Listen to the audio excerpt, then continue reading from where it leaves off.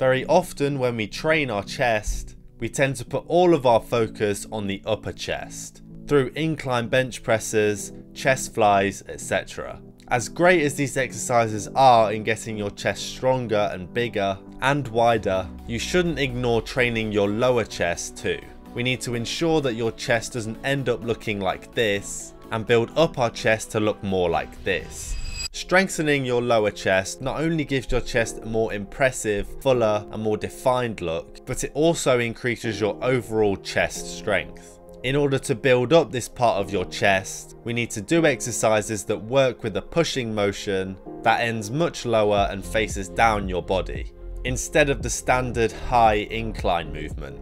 And there are a few different exercise variations that we can use in order to incorporate our chest in this way. The first exercise is a variation on the bench press, the decline bench press. You can do this on this type of bench here, or some gyms have a similar bench but with a barbell set up with it too. You perform this by lying down and pushing the weight from your chest up and together at the top, whilst focusing on squeezing your lower chest. I would advise doing this with dumbbells, as it gives you that extra mobility and allows you to properly squeeze your lower pecs together, and lower the weight when you do this too.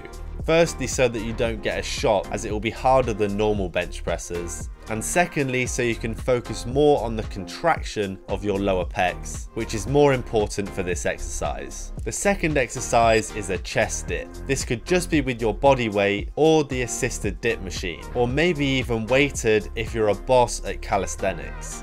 Instead of focusing this movement more on your triceps like we would normally do, you are going to focus more on doing the movement I mentioned earlier and lean forward and drop deep into the reps, as this will really hit more of your lower chest. The third exercise is the cable crossover. This is great as it allows continuous tension throughout the movement, ensuring that your lower chest is fully engaged.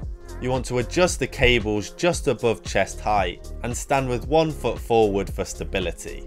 Then, with a slight bend in your elbows, bring your hands together and slightly down in front of your body, focusing on that movement of lowering your arms to target the lower chest effectively, almost like you are doing this Balotelli pose.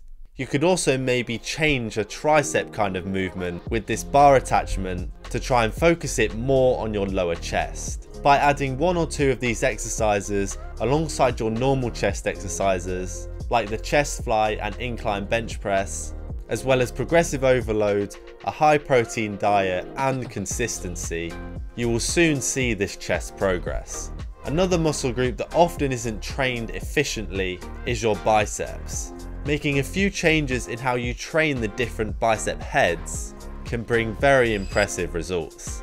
Watch this video right here to find out more, and subscribe for more tips.